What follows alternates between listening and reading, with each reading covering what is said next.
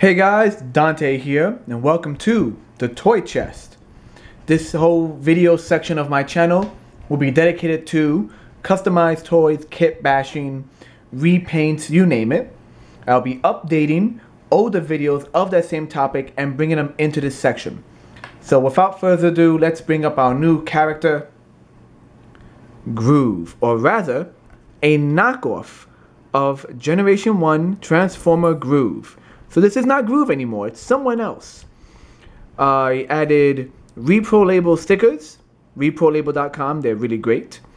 Gave it a new paint job, or rather a more detailed paint job of white, red, and black, and added these cool fins to the back. It is a police cruiser, or chopper for those of you who know more about motorcycles, because I do not.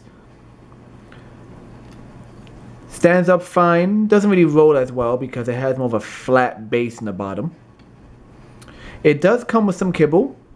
These extra parts attached behind the chair. It is a backrest. Some motorcycles, if they want to fit two people on it, they'll put a backrest on a chair.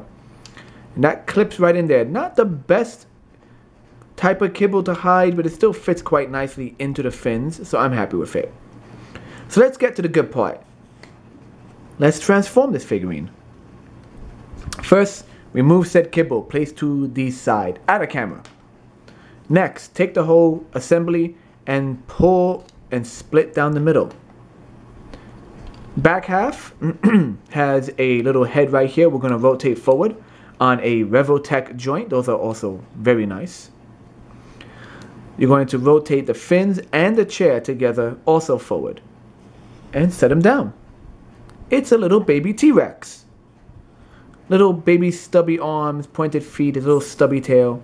It's a big old belly that spins. He has a sticker on his shoulder as well. Not much in terms of articulation, aside from transformation, just the joint right there. Put him to the side for a moment. We're going to take the front half and rotate the fake engine blocks at an angle. Bring them all the way forward. This is all part of the original transformation. Going to take the front half and rotate this as well, along with this little pointed nose head. Hear that clicking? That's Revotech right there. More repro label stickers on her chest. We take the kibble, the back seat, turn it upside down, and when the magnet clicks right in there, and we have this lovely lady, a Plesiosaurus. Basically a brontosaurus in the water. It is real, or it was real. Go look it up. Articulation is based on the transformation as well, but she does have a bit more head movement, at least back and forth. She's sad. She's really sad. Angle the feet up a bit more if you wanted to stand up a bit more. And there we go.